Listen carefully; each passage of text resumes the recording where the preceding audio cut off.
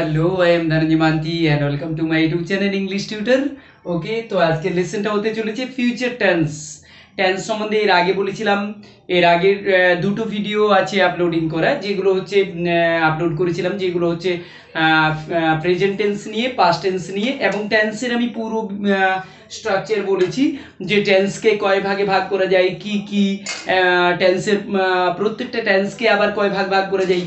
তো ঠিক যেমনভাবে প্রেজেন্ট টেন্সকে চার ভাগে ভাগ করা যায়, पास्ट टेंस के चार भागे भाग करा जाए, फ्यूचर को चार भागे भाग करा जाए, future indefinite, future continuous, future perfect continuous. ওকে, তো আজকে এই ভাগগুলোর এই যে টাইপসগুলো আছে এগুলো সমস্তগুলোর স্ট্রাকচার সমেত বাংলাতে কিভাবে চিনবো, যে যদি কোনো ট্রান্সলেশন দেওয়া থাকে, বাংলাতে কোনো সেন্টেন্স দেওয়া থাকে, তাহলে বাংলাতে কিভাবে চিনবো যেটা ফিউচার কন্টেন্সে আছে, ফিউচারে ইনডিফিনিটে আছে, না ফিউচারে কন্টিনিউয়াসে আছে, না ফিউচারে পারফেক্টে আছে, না ফিউচারে পারফেক্ট কন্টিনিউয়াস টেন্সে আছে। তাহলে বাংলাতেও স্ট্রাকচার আমি অবশ্যই তোমাদেরকে দিয়ে দেবো এবং ইংলিশেও স্ট্রাকচার দেবো। ইংলিশে কিভাবে তোমরা চিনবে যে এই সেন্টেন্সটা কোন টেন্সে আছে, ফিউচারের মধ্যে কোন টেন্সে আছে। কিন্তু তোমাদেরকে অবশ্যই স্ট্রাকচারগুলো ফলো করতে হবে, লার্ন করতে হবে এবং ডেলি বেসিসে কিছু ট্রান্সলেশন প্র্যাকটিস করতে হবে। ওকে, তো আজকের এটা হচ্ছে future indefinite, future continuous, future perfect continuous. Future indefinite, future tense ভবিষ্যৎ। প্রথম যেটা হয়েছিল সেটা হচ্ছে প্রেজেন্ট বর্তমান, পাস্ট অতীত, ফিউচার ভবিষ্যৎ। ফিউচার ইনডিফিনিট টেন্স কোন সেন্টেন্সগুলো বাংলাতে কোন সেন্টেন্সগুলোকে আমি ইজিভাবে চিনতে পারবো যে এগুলো ফিউচার ইনডিফিনিট টেন্সে আছে না। যদি বাংলা বাক্যের শেষে ব বে বি থাকে, তাহলে আমি অবশ্যই এটা ধরে নেব যে এই সেন্টেন্সগুলো ফিউচার ইনডিফিনিট টেন্সে আছে। যদি কোনো বাংলা বাক্যের শেষে ব বে বি থাকে তাহলে সেই সেন্টেন্সগুলো আমি ইজিভাবে ধরে নেব যেগুলো ফিউচার ইনডিফিনিট টেন্সে আছে। যেমন তারা কাজটি করতে থাকিবে, তারা কাজটি করতে থাকবে, তাহারা কাজটি করতে থাকবে, they will do the work. তারা কাজটি করতে থাকবে বা তাহারা কাজটি করতে থাকবে। এই যে থাকবে, এই থাকবে, করব, ব বে বি, যদি বাংলা বাক্যের শেষে এটা থাকে, ব বে বি থাকে, তাহলে আমি অবশ্যই ধরে নেব যে এটা ফিউচার ইনডিফিনিট টেন্সে আছে। এরপর আমি সেটাকে ইংলিশে ট্রান্সলেট কিভাবে করব বা আমি ইংলিশে চিনবো কিভাবে যে এটা ইংলিশ সেন্টেন্সটা ফিউচার ইনডিফিনিট টেন্সে আছে কিনা। না, যদি সেন্টেন্সটার স্ট্রাকচারটা এইভাবে হয়, প্রথমে সাবজেক্ট থাকে, তারপরে সেল অথবা উইল থাকে এবং মেন ভার্ব থাকে। মেন ভার্ব যা বাংলাতে যেটা বলা হয় মূল ক্রিয়াপদ, মূল ক্রিয়াপদ, মেন ভার্ব প্লাস অবজেক্ট থাকে।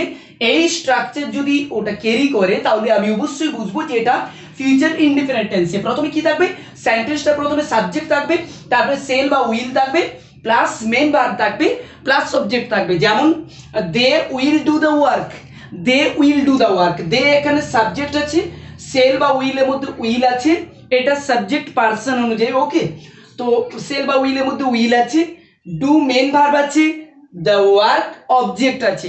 তাহলে এই স্ট্রাকচারটা দেখো পুরোপুরি মিলে যাচ্ছে এটাতে, এই সেন্টেন্সটাতে।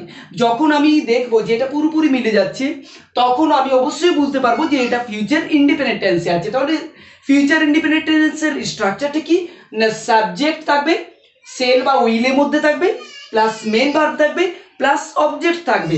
তাহলে দে এখানে সাবজেক্ট, সেল বা উইলের মধ্যে আছে, ডু মেন ভার্ব আছে, দ্য ওয়ার্ক হচ্ছে অবজেক্ট, পুরোটাই মিলে যাচ্ছে। এইভাবে ইজিভাবে আমি বুঝতে পারবো যে এটা ফিউচার ইনডিফিনিট টেন্সে আছে। ওকে, তাহলে ফিউচার ইনডিফিনিট টেন্স যে টেন্সে যে বাংলা বাক্যের শেষে ব বে বি থাকবে। হ্যাঁ, আর যদি ইংলিশ সেন্টেন্সে দেখতে যাই তাহলে সেখানে কি থাকবে, সেল বা উইল থাকবে, সেল বা উইল এবং মেন ভার্ব থাকবে। তাহলে কিন্তু আমি ইজিভাবে চিনতে পারবো যে এটা ফিউচার ইনডিফিনিট টেন্সে আছে। নেক্সট যাচ্ছি future continuous tense.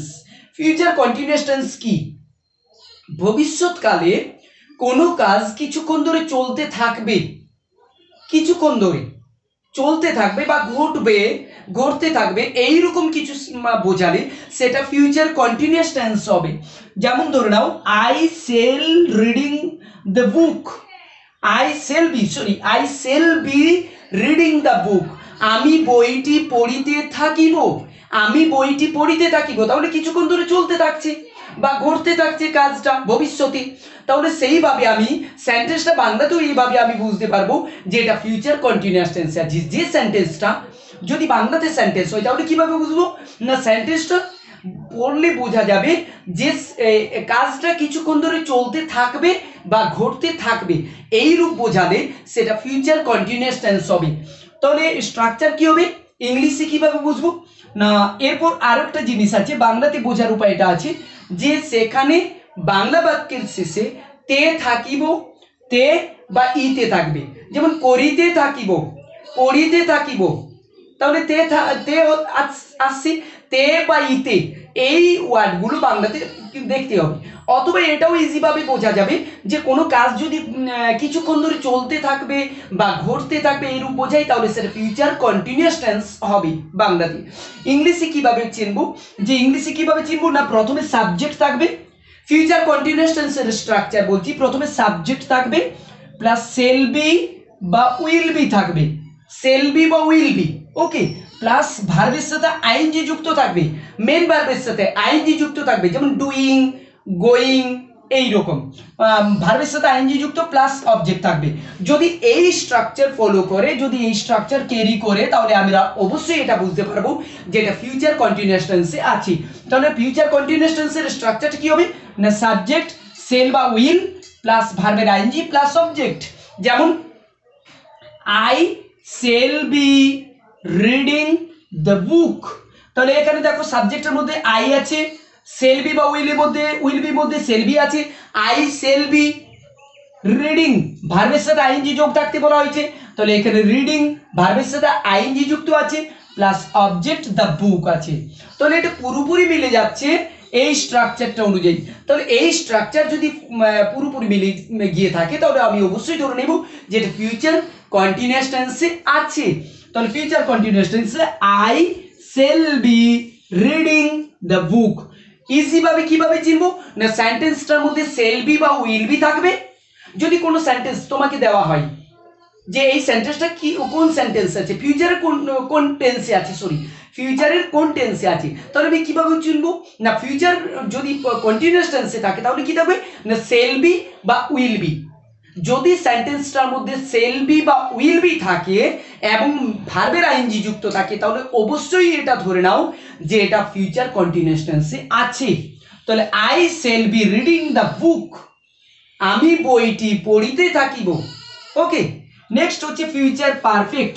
Future perfect tense আমরা কিভাবে চিনবো, বাংলাতে কিভাবে চিনবো, ইংলিশে কিভাবে চিনবো।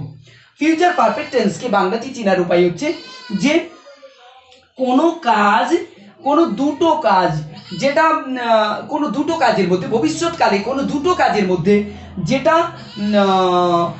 করিয়া থাকিবে বা হইয়া থাকিবে এইরকম কিছু বোঝায়, এবং দুটো কাজের মধ্যে যে কাজটা প্রথমে ঘটবে, যে কাজটা অপেক্ষাকৃত পূর্বে ঘটবে, সেই কাজটার হবে ফিউচার পারফেক্ট টেন্স, আর বাকিটার হবে সিম্পল প্রেজেন্ট।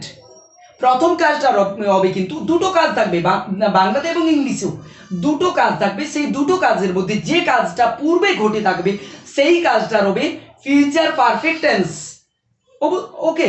এবং যেটা পরে ঘটে থাকবে, যেটা পড়ে থাকবে সেটা হচ্ছে সিম্পল প্রেজেন্ট হবে। তাহলে এখানে কি বোঝাচ্ছে না, I sell have done the work, এটা একটা সেন্টেন্স। আর কি হচ্ছে, বিফোর এটা যুক্ত করেছে, বিফোর অথবা আফটার এই ওয়ার্ডগুলো কিন্তু যুক্ত করে। মাই ফাদার সাবজেক্ট কামস, তাহলে এটা কি হলো, সিম্পল প্রেজেন্ট হলো। তাহলে যে কাজটা আগে ঘটবে বা ঘটে থাকবে বোঝাচ্ছে বা হয়ে থাকবে বোঝাচ্ছে সেই কাজটা ফিউচার পারফেক্ট টেন্স হবে, আর যেটা পরে হচ্ছে সেটা হচ্ছে সিম্পল প্রেজেন্ট টেন্স হবে। সিম্পল প্রেজেন্ট টেন্সের স্ট্রাকচার আমি অবশ্যই আগের ভিডিওতে বলেছি। তাহলে এটা দেখে নিচ্ছি কি হবে না, I sell have done the work, আমি কাজটি, তাহলে আমি যদি ধরে নিই বাংলাতে যদি বলা হয় বাবা আসিবার পূর্বে আমি কাজটি করিয়া থাকিব, এই যে কোন কাজটা আগে ঘটছে, আমি কাজটি আগে করছি তারপরে বাবা আসবেন, তাহলে বাবা আসবার পূর্বে বলা হচ্ছে, বাবা আসিবার পূর্বে আমি কাজটি করিয়া থাকিব, তাহলে কাজটা আগে হচ্ছে, আমি আগে কাজটা করছি, তারপরে বাবা আসছেন, তাহলে এইটার যে কাজটা আগে ঘটছে সেই কাজটার ফিউচার পারফেক্ট টেন্স হবে। তাহলে কোনটার হবে? আমি কাজটি করিয়া থাকিব, এটার হচ্ছে ফিউচার পারফেক্ট। আর বাকিটা হচ্ছে যেটা পড়ে থাকছে সেটা বিফোর অথবা আফটার দিয়ে, পূর্বে বললে বিফোর হবে, আফটার পরে বললে আফটার হবে, তাহলে সেটা দিয়ে যোগ করে সিম্পল প্রেজেন্টে করে দিতে হবে। তাহলে কি হচ্ছে না, ফার্স্ট সাবজেক্ট, এখানে ফার্স্ট সাবজেক্ট কি আছে? আই। এরপর কি বলা হয়েছে? সেল হ্যাভ বা উইল হ্যাভ এর মধ্যে বসাতে হবে। তাহলে আই সেল হ্যাভ বসিয়েছি, আই সেল হ্যাভ। এরপর বলা হয়েছে ভার্বের পাস্ট পার্টিসিপল বসাতে বলা হয়েছে, তাহলে ভার্বের পাস্ট পার্টিসিপল ডান বসাতে বলা হয়েছে, ডান বসিয়েছি। তাহলে ভার্বের পাস্ট পার্টিসিপল 3 নম্বর ফর্ম, তাহলে আই সেল হ্যাভ ডান।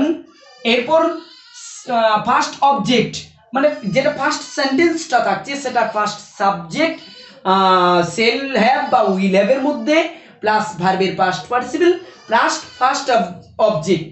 তাহলে ফার্স্ট অবজেক্ট এখানে কি হচ্ছে? The work. তাহলে আমি কাজটি করিয়া থাকিব, এটা ক্লিয়ার হলো? আমি কাজটি করিয়া থাকিব, I sell have done the work, আমি কাজটি করিয়া থাকিব, এটা ক্লিয়ার হলো? এরপর বিফোর দিয়ে যুক্ত হয়ে কি হলো? মাই ফাদার কামস, বাবা আসিবার পূর্বে, বাবা আসিবার পূর্বে এটা হলো সিম্পল প্রেজেন্ট।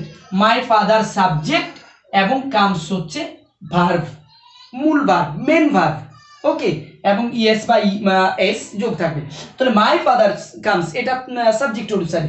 ওকে, তাহলে এটা হচ্ছে future perfect tense. Future perfect টেন্সে তাহলে স্ট্রাকচার কি হচ্ছে না, ইংলিশে যদি দেখতে যাওয়া হয়, যদি কোনো সেন্টেন্সকে ইজিভাবে চিনতে চাওয়া হয় তাহলে কিভাবে বোঝা যাবে না, সেল হ্যাভ বা উইল হ্যাভ থাকবে সেন্টেন্সটার মধ্যে, সেল হ্যাভ বা উইল হ্যাভ অবশ্যই থাকবে সেন্টেন্সটার মধ্যে, সেল হ্যাভ বা উইল হ্যাভ থাকবে প্লাস ভার্বের পাস্ট পার্টিসিপল প্লাস অবজেক্ট, এবং বিফোর বা আফটার দিয়ে যুক্ত থাকবে এবং পরেরটা সিম্পল প্রেজেন্ট থাকবে।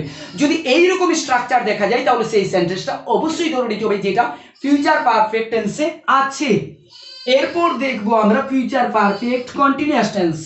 ফিউচার পারফেক্ট কন্টিনিউয়াস টেন্স কোন সেন্টেন্সগুলো আমরা এইভাবে কিভাবে চিনবো না, ধরে now we sell have been doing the work, we sell have been doing the work since, এটা যুক্ত হয়েছে সিন্স মর্নিং। ঠিক আছে, ফিউচার পারফেক্ট কন্টিনিউয়াস টেন্স যে ভবিষ্যৎকাল, যেটা বাংলাতে বলা হয়েছে এটাও তে বা ইতে থাকবে। ওকে, সরি এ বা তে বা ইতে থাকবে। হ্যাঁ, তো future perfect continuous tense, future perfect continuous tense কি হবে না, যদি ভবিষ্যৎকালে দুটো কাজের মধ্যে কোনো একটা কিছুক্ষণ ধরে ঘটতে থাকবে বা হতে থাকবে বোঝাই দীর্ঘক্ষণ ধরে, তাহলে সেই প্রথম কাজটার কিন্তু ফিউচার পারফেক্ট কন্টিনিউয়াস টেন্স হবে। ওকে, ফিউচার পারফেক্ট কন্টিনিউয়াস টেন্স হবে এবং বাকিটা সিন্স অথবা ফর দিয়ে যুক্ত হয়ে যাবে সিম্পল প্রেজেন্টের মধ্যে। তাহলে এখানে কি হবে, ফিউচার পারফেক্ট কন্টিনিউয়াস এর মধ্যে সাবজেক্ট কি আছে, যদি এক্সাম্পলটা ধরে নেওয়া যায় তাহলে কি হবে, উই সেল হ্যাভ বিন। তাহলে কি বললাম, বলছি যে প্রথমে সাবজেক্ট থাকবে, তাহলে এখানে দেখো উই সাবজেক্ট আছে, উইল হ্যাভ বিন বা সেল হ্যাভ বিন থাকবে। ওকে,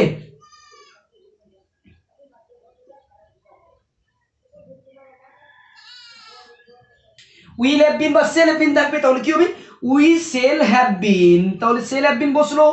এখানে বলা হয়েছে সাবজেক্ট বসাতে, প্রথমে সাবজেক্ট বসালাম উই, তারপর কি বলা হয়েছে উইল হ্যাভ বিন বা সেল হ্যাভ বিন, তাহলে sell have been, we sell have been.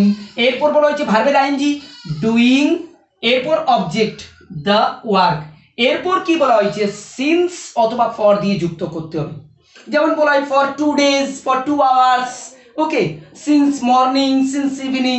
ওকে, তাহলে এখানে কি যুক্ত করবে, সে কি বলেছে আমরা কাজটি করিতেছি, আমরা কাজটি দীর্ঘক্ষণ ধরে করিতেছি, আমরা কাজটি করতেছি, কাজটি সকাল থেকে করিতেছি। তাহলে কি হবে সিন্স মর্নিং, সকাল থেকে কোনো কাজ একটা পূর্বে আরম্ভ হয়েছে কিন্তু এখনো হয়তো চলছে ভবিষ্যতে, তাহলে সেই কাজটি ফিউচার পারফেক্ট কন্টিনিউয়াস টেন্স হবে। ওকে, তাহলে we sell have been doing the work since দিয়ে যুক্ত হলো, যেহেতু সকাল থেকে বা সন্ধে থেকে এইরূপ বোঝালে সিন্স দিয়ে যুক্ত হবে। যদি বলে 2 hours 3 hours তাহলে ফর 2 hours, ফর 3 hours এইরকম কিছু, তাহলে সিন্স মর্নিং একটু কাটাকুটি হয়ে যাচ্ছে। ওকে, তো we sell have been doing the work since morning, এটা হচ্ছে ফিউচার পারফেক্ট কন্টিনিউয়াস টেন্স। তাহলে আমি ইংলিশে কিভাবে বুঝবো সেন্টেন্সগুলোকে ইজিভাবে কিভাবে বুঝবো যেটা ফিউচার পারফেক্ট কন্টিনিউয়াস টেন্সে আছে? না, ফিউচার পারফেক্ট কন্টিনিউয়াস টেন্সে যদি থাকে তাহলে সেই সেন্টেন্সটার মধ্যে সেল হ্যাভ বিন বা উইল হ্যাভ বিন, সেন্টেন্সটার মধ্যে সেল হ্যাভ বিন বা উইল হ্যাভ বিন প্লাস ভার্বের সাথে আইএনজি যোগ অবশ্যই থাকবে। যদি কোনো সেন্টেন্সের মধ্যে সেল হ্যাভ বিন বা উইল হ্যাভ বিন থাকে এবং ভার্বের সাথে আইএনজি যুক্ত থাকে তাহলে ওইটা অবশ্যই ধরে নিতে হবে যেটা ফিউচার পারফেক্ট কন্টিনিউয়াস টেন্সে আছে। ওকে, এবং সিন্স অথবা ফর দিয়ে যুক্ত থাকবে, সেন্টেন্সটা অবশ্যই ধরে নিতে হবে যে এটা ফিউচার পারফেক্ট কন্টিনিউয়াস টেন্সে আছে। আরেকটা কথা বলে দিই, যদি সাবজেক্টটা ফার্স্ট পারসন হয়ে থাকে, সাবজেক্ট যদি ফার্স্ট পারসন হয়ে থাকে তাহলে এখানে কি বসবে? সেল হ্যাভ বিন বসবে। আর আদার্স ক্ষেত্রে, অন্যান্যদের ক্ষেত্রে কি বসবে? উইল হ্যাভ বিন বসবে। তাহলে যদি সাবজেক্টটা ফার্স্ট পারসন হয়ে থাকে তাহলে সেল হ্যাভ বিন, এবং যদি আদার্স হয়ে থাকে তাহলে কি বসবে? Will have been. এটার ক্ষেত্রেও কিন্তু একই, সেল হ্যাভের ক্ষেত্রেও উইল হ্যাভের ক্ষেত্রেও এই একই ফর্মুলা ক্যারি করছে। তাহলে এখানে ক্লিয়ার হয়ে গেল ফিউচার টেন্স, ফিউচার ইন্ডিপেন্ডেন্ট হলো, ফিউচার কন্টিনিউয়াস হলো, ফিউচার পারফেক্ট হলো, ফিউচার পারফেক্ট কন্টিনিউয়াস টেন্স হলো।